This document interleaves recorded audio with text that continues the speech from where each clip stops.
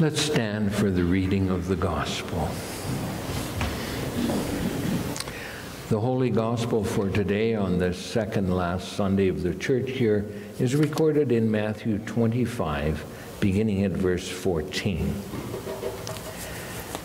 And Jesus said, "It will be like a man going on a journey who called his servants and entrusted to them his property. To one he gave 5 talents, to another 2, and to another 1, each according to his ability. And then he went away. He who had received the 5 talents went at once and traded with them, and he made 5 talents more. So also he who had 2 talents made 2 talents more. But he who had received the 1 talent went and dug in the ground and hid his master's money. Now after a long time the master of those servants came and settled accounts with them. And he who had received the 5 talents came forward, bringing 5 talents more, saying, 'Master, you delivered to me 5 talents. Here, I have made 5 talents more.' And his master said to him, 'Well done, good and faithful servant. You have been faithful over a little. I will set you over much. Enter into the joy of your master.' And he also, who had the 2 talents, came forward, saying, 'Master, you delivered to me 2 talents. Here, I have made 2 talents more.' And his master said to him, 'Well done, good and faithful servant. You have been faithful over a little. I will set you over much. Enter into the joy of your master.' And he also, who had received the 1 talent, came forward, saying, 'Master, I know that you are a hard man, reaping where you did not sow, and gathering where you scattered no seeds. So I was afraid. And I went and I hid your talent in the ground. Here is what is yours.' But his master answered him, 'You wicked and slothful servant, you knew that I reap where I had not sowed and gather where I scattered no seed. Then you ought to have invested my money with the bankers, and at my coming I should have received what was my own with interest. So take the talent from him and give it to the one who has the 10 talents. For everyone who has will be given, and he will have an abundance. But from the one who has not, even what he has will be taken away. And cast the worthless servant into the outer darkness.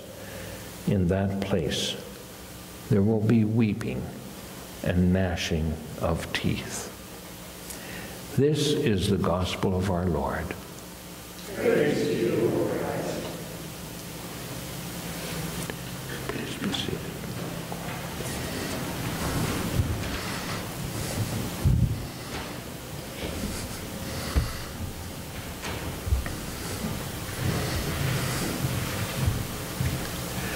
Grace be unto you and peace from God our Father and from our Lord and Savior, Jesus Christ. Amen.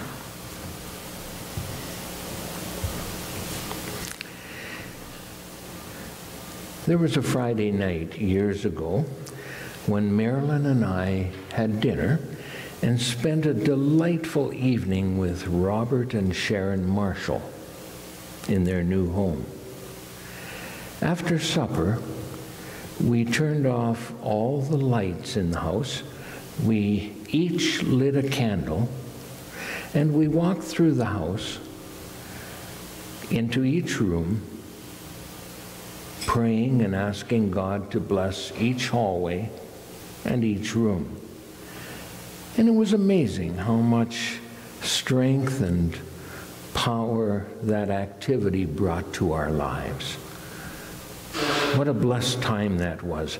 Christ, the light of the world, punctuated the darkness with warmth, care, and hope.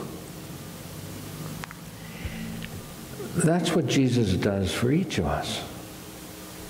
In the midst of darkness, in the midst of despair, in the time of turmoil, Christ is there to bring light and life and hope.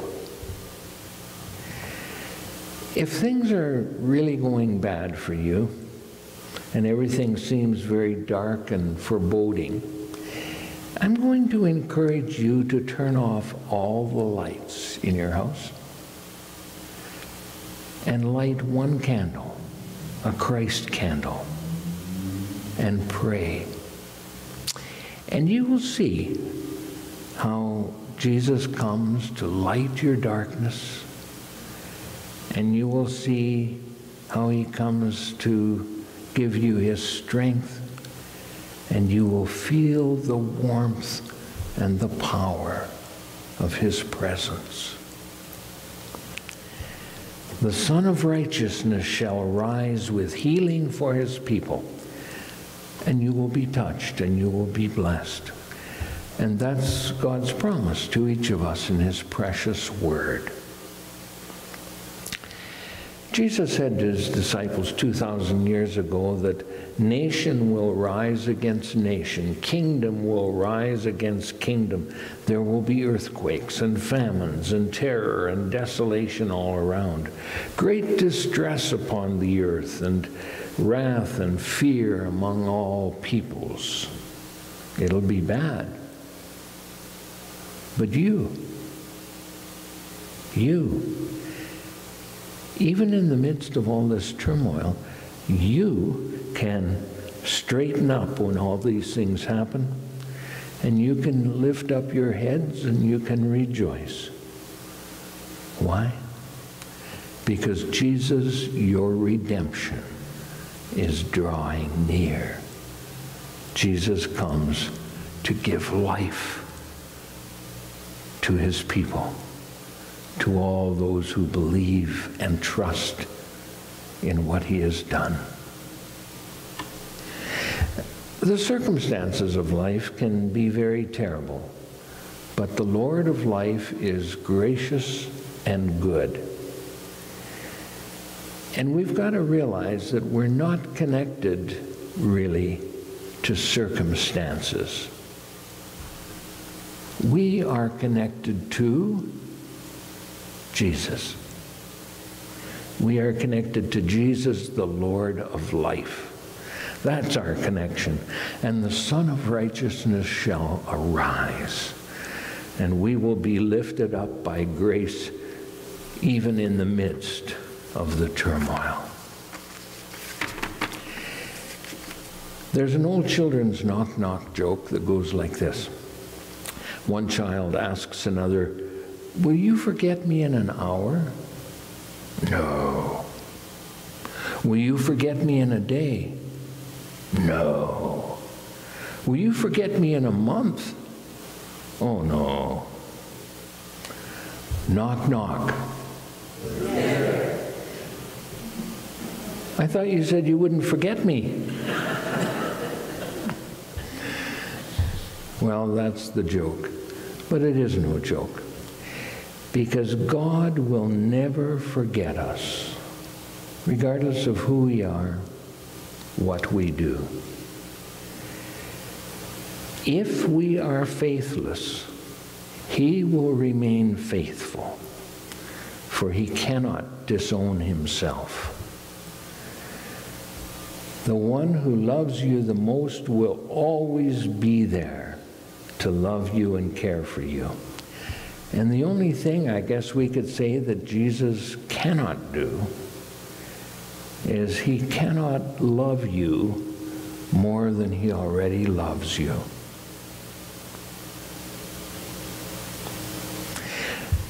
Sometimes we don't see Jesus at work. We don't see what he's doing for us. There's a teaching story about a man who was the lone survivor of a shipwreck, and he was washed up on a small inhabited island. And he prayed to God to rescue him, to send some rescuers. And every day he scanned the horizon and watched and waited, but nobody ever came. One day, he built a small hut for himself, and he put all of his possessions into that hut. And that was his place for the next weeks and months and even years. And one day he returned from his hut foraging for food, and he found the hut with all his possessions in flames. Smoke was billowing up and pouring into the sky, and he was grief-stricken. He was angry with God. Why would you do this to me, God? I prayed for that you would send some rescuers, and instead my hut's burning down. Everything I have is gone. What's going on, God? Where are you, God? Why don't you hear my prayers? Why don't you help me? Well, of course, early the next day, a ship drew up to the island and rescued him. How did you know I was here? He asked the crew. We saw your smoke signal, they said. We don't know the future, but God does. And God will not leave us. God will not forsake us. We're in his eternal care. But what about the meantime? What does God expect out of us while we're waiting for him to come back and accept us and receive us into his care? Well, God wants us to trust him and to wait confidently for his unfolding of the plan. And sometimes we forget that, don't we? We forget that he is in charge, and we think we should take charge, and we think we can do better than he could. We forget who we are. We forget whose we are. And we forget that in the midst of the turmoil of life, we can never be defeated because we're connected to the victorious one. Life and death cannot defeat our God, and life and death cannot defeat those who are joined to him. And so when all these hard things of life happen, when everything seems to be falling apart on us, when everything seems to be going the wrong way, we can lift up our heads and we can rejoice. Because Jesus, our salvation, Jesus, our Son of righteousness, is there, and he will light the way in our darkness. We need to be encouraged by the light of Jesus. We need to be encouraged by others who will hold the Christ light for us.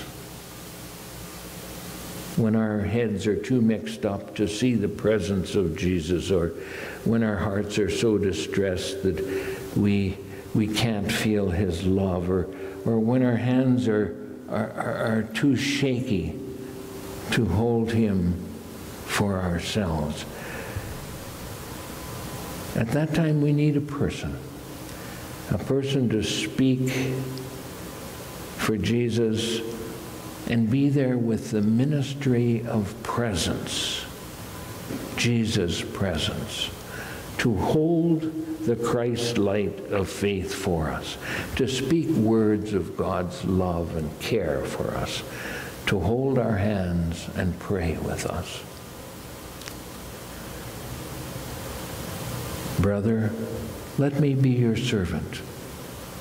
Let me be as Christ to you. Pray that I might have the grace to let you be my servant too. We are pilgrims on a journey, fellow travelers on the road. We're here to help each other walk the mile and bear the load. I will hold the Christ light for you in the night time of your fear. I will hold my hand out to you, speak the peace you long to hear.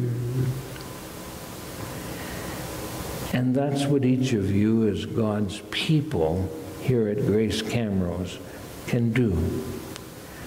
You can go into people's homes, turn off all the lights, and hold the light of Christ for them, and pray with them, and bring Christ's love to your brothers and sisters. Pray for them, pray with them. Even in the midst of turmoil, and especially in the midst of turmoil. Down through the ages, there have been a lot of frightening times. History is riddled with the remains of fallen dominions and empires, from Alexander the Great to Adolf Hitler, from the Ottoman Empire to the British Empire, from Genghis Khan to the Shah of Iran, from the Tower of Babel to the Berlin Wall. Kingdoms have come and gone, but through it all, the church has survived. The people of God have survived. Why?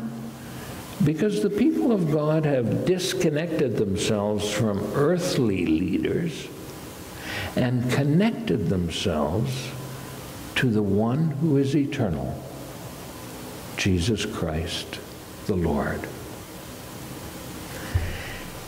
When all these terrible things happen in life, says Jesus, when others are fainting and falling and crying and dying, lift up your heads and rejoice, because your Savior is near. Connect to him, your Savior, even in the midst of turmoil, especially in the midst of turmoil. God is your refuge and strength. Don't forget that, and don't leave him out of your life. The people of God will survive only as they connect with the Lord who survived, the Lord who is the only constant in this changing world of chaos. If you can't sense the warmth and the power and the presence of Jesus, maybe there's too many lights shining in your life,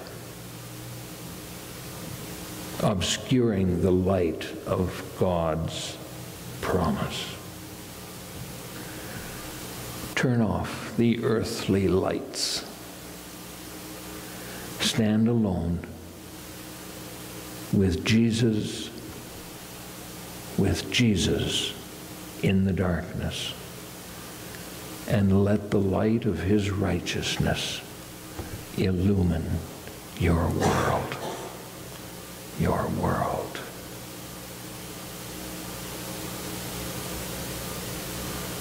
Amen.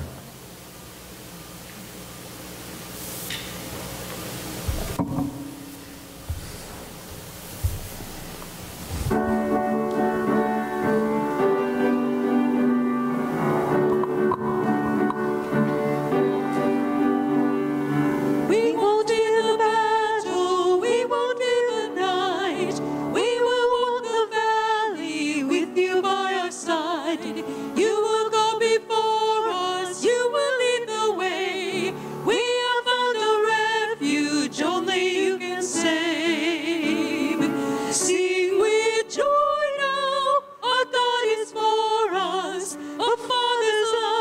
a strong and mighty fortress. Raise your voice now. No love is greater. Who can stand against us if our God is for us? Even when we stumble, even when we fall, even when we turn back, still your love is sure.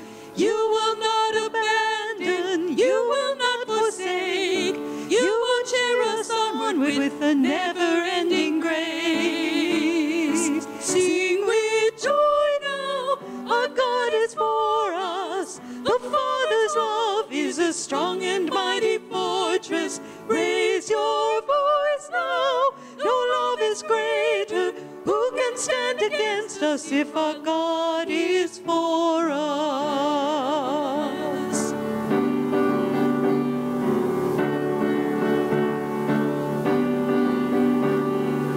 Neither height nor depth can separate us. Hell and death will not defeat us.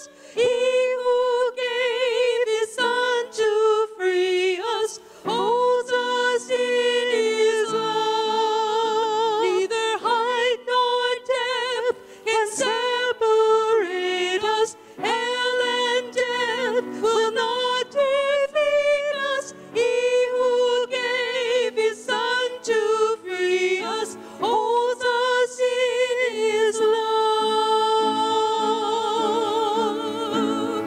Sing with joy now, our God is for us. The Father's love is a strong and mighty fortress. Raise your voice now, no love is greater. Who can stand against us if our God